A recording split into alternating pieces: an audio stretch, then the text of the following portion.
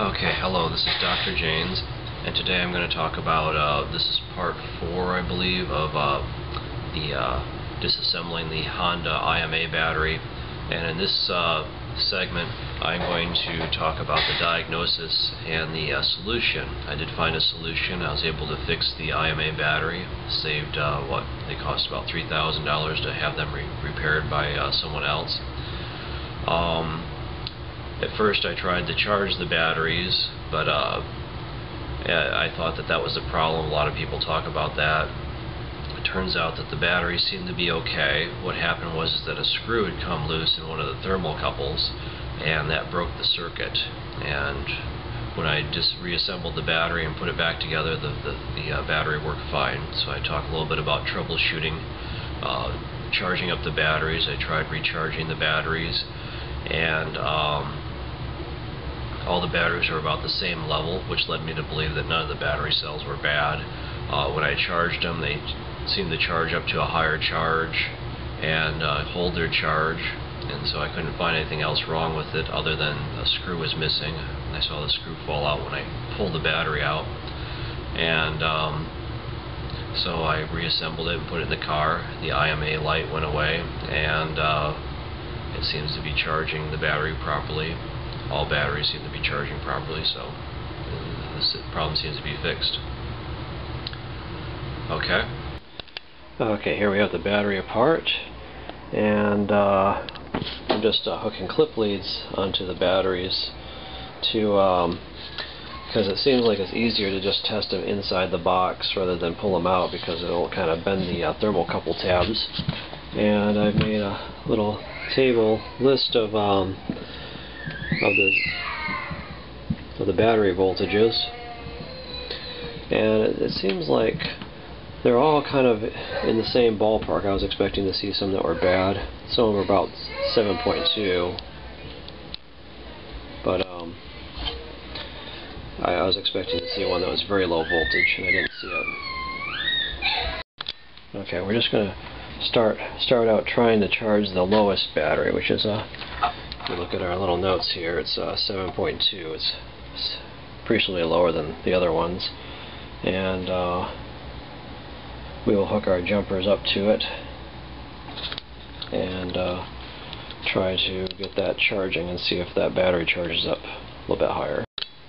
Okay, one thing also to be careful of is that the batteries alternate plus minus, and see, we do have the red one hooked up to the square one, so that's a plus, and the black one is hooked up to the hexagonal one, so that's the minus, and that's the low battery.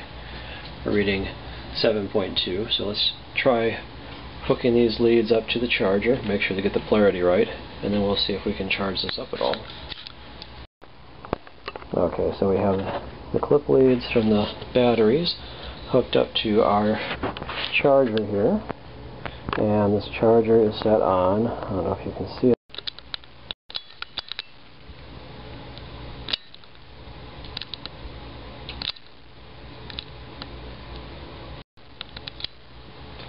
So let's hit start.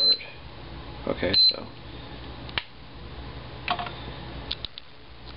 so let's go through the settings one more time.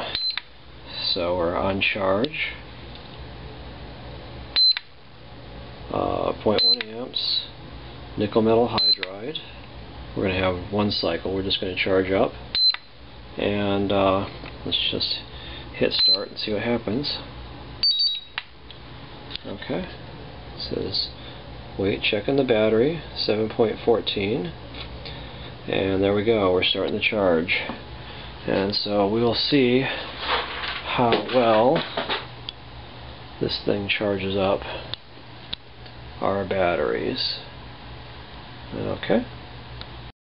And so anyway, in this segment we tried charging the batteries. I kept a list of all the batteries. They all charged up.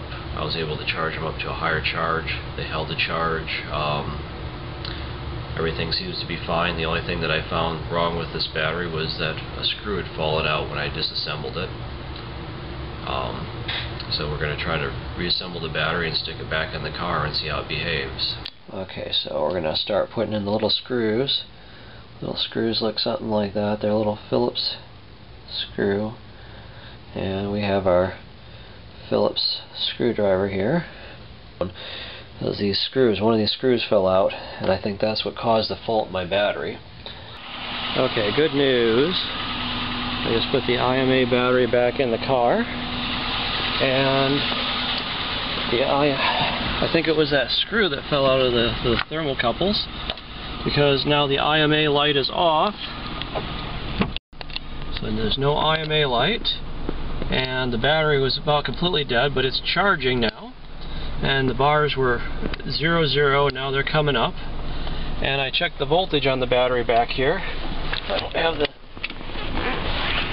the lid on it yet, so I want to be a little bit careful, but it was about 166 volts here. Okay, so we be really careful around these things. These are, okay, we got this on DC, and it's about 170 volts now. I got the leads reversed, we'll swap them so it will look positive. 170 volts, and it looks like the battery in the Honda IMA is fixed.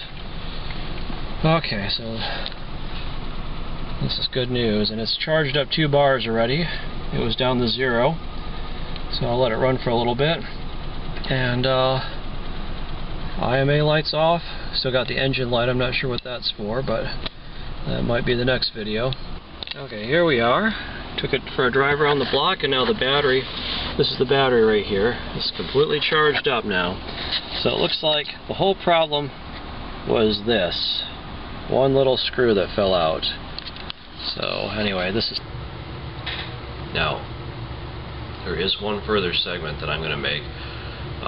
Putting the battery back together is kind of a tricky ordeal, and I found some little tips that may help you reassemble the battery, and so I'll be making a 5th part of this video showing how I actually reassembled the battery. Okay, anyway, this is Dr. Janes. Thanks for watching.